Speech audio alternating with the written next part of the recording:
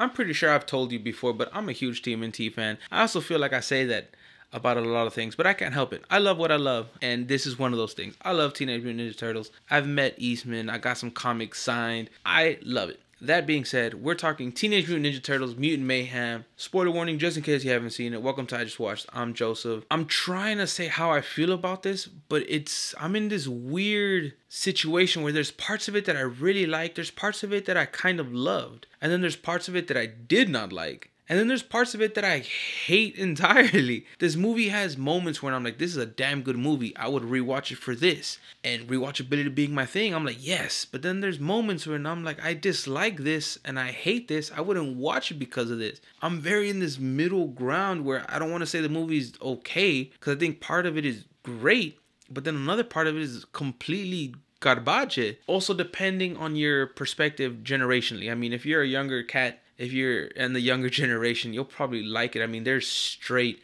in your face. It's like non-stop pop culture references from start to finish, which I understand the Turtles being teenagers should have some references and there should be some tie-in, but it didn't feel like there was a tie-in for the characters or the story. It felt like they're teenagers in the modern day. We need to throw stuff out like Riz, Drake, New York, and just drop things that are relevant to pop culture. It didn't feel like it was cohesive to the characters. It just felt like they're teenagers living in the modern age. Shove this in people's faces because that's going to tell you they're teenagers. I dislike that. The voices that I was worried about, the kids did great. The Turtles, I like their voices. I like their playfulness. Their design to me is without question the best. It felt the cleanest. It looked the best on screen.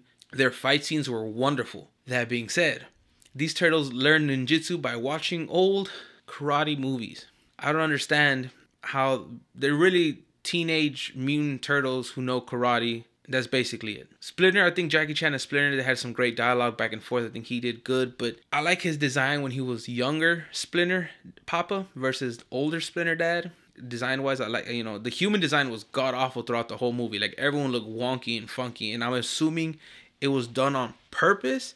I just didn't like it. And this is probably my least favorite use of step animation so far. Overall, I think it's an enjoyable movie. I think it's worth going to the theater. Great music. I mean, they picked nothing but like bangers. And if you love hip hop, you'll love the soundtrack. The score was okay. There definitely wasn't enough care for the turtle lore because they did kind of whatever the hell they wanted. But at the same time, there was enough just to present all these mutants that technically exist, like Mondo Gecko. And I mean, Superfly was cool, but then his kaiju design was garbage and lazy. I think there's gonna be a crowd of people who know nothing about TMNT, maybe nothing more than like the Nickelodeon shows or things like that, who are gonna love it. But then you're gonna have a crowd of people who know the lore even way better than I do, who I think are not gonna like it nowhere near as much. So for your vast audience, I think it's gonna be a successful movie. I think it's a fun movie, great music, some cool moments. Overall, rewatchability wise though, I wouldn't go back to the theater to watch it. I'll watch it again when it's streaming like on Paramount. Even then,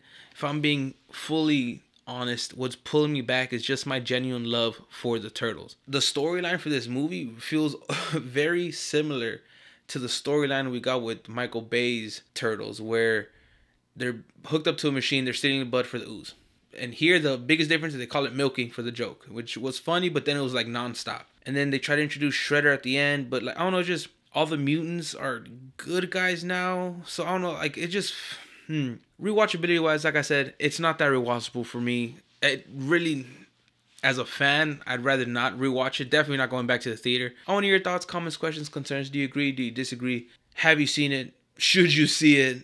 I don't know, honestly. I very hesitantly say you can watch it and you'll probably enjoy it. You'll probably enjoy it enough to where going to the theaters was worth it. But I want to hear your thoughts, comments, questions, concerns. I definitely want to hear your opinion if you've seen it. How'd you like it? Do you agree? Do you disagree? Down below.